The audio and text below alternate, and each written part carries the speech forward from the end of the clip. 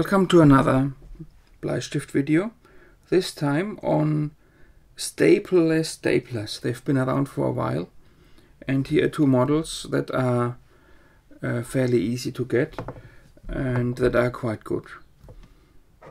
And you can get very cheap models. I think a few years ago, maybe 5 years ago or so, my employer, it's a university, they were handing out no-name stapleless staplers to students on some sort of environmental awareness day. And they often work the same way as this one does. This one is for 10 sheets. This one is for 5 sheets. So what's the difference? This one is basically crimping those sheets of paper together. At least on the continent, I've seen that kind of crimping of pieces together on little lottery tickets where you buy a ticket and there could be an instant win. The borders could be crimped together like that, or on wage slips, things like that.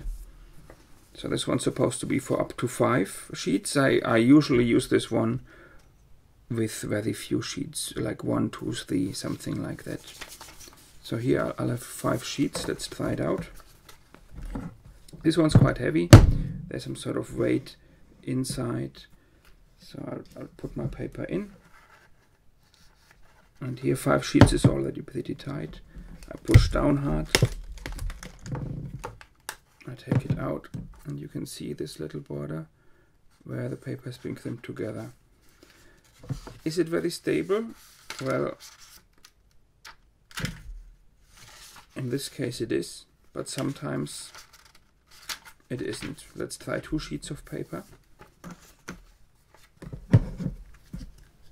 Obviously it also depends on what kind of paper you use. So I've got 2 sheets of paper. Is it proper? Yeah.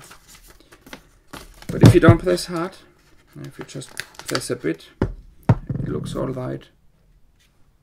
Yeah. But it's more easy to fall apart.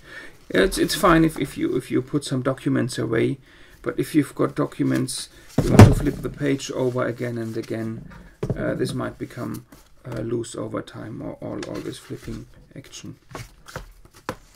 Yeah. Let's do an example of that. So yeah. Now you flip the page over. You know, if you do that repeatedly, then maybe some sort of normal metal stapler might be better. But if you just want to file your documents away, let's say, I don't know, bank statement, something like that, this might be a good solution. Completely different approach here is this stapler. It will basically make a hole. Let's remove the cover. It will make a hole.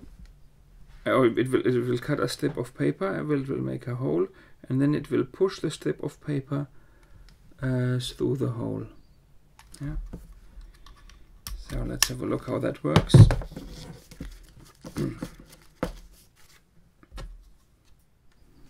I'll do it slowly again. So this one's for up to 10 sheets. So now I'm using 10 sheets.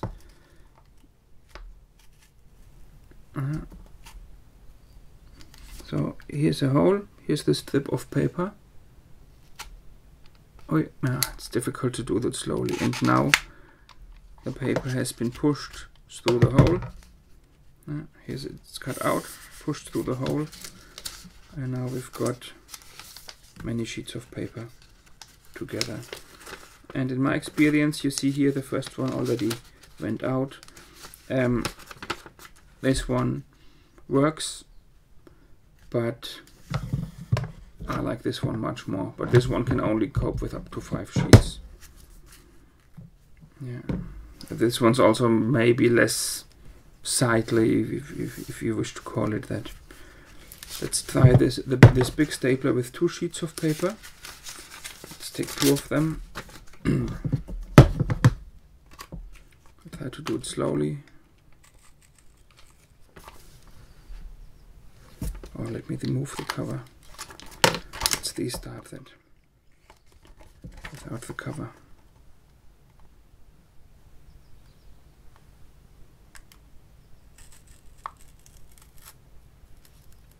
So here's the hole, here's the paper getting folded in. It's through the hole. Yeah. Okay. Secure. Not as secure as this one, but for this one you got to press quite a bit. Yeah, they're both not too expensive. They're both made in China. They're both quite durable. I've used these and similar ones for many years. But yeah,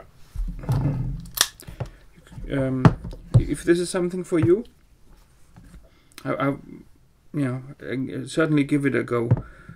There may be 5 to 10 quid if you buy them not in a too expensive place. So yeah, maybe around 10 bucks, something like that. Okay, thank you for watching, and until next time, bye.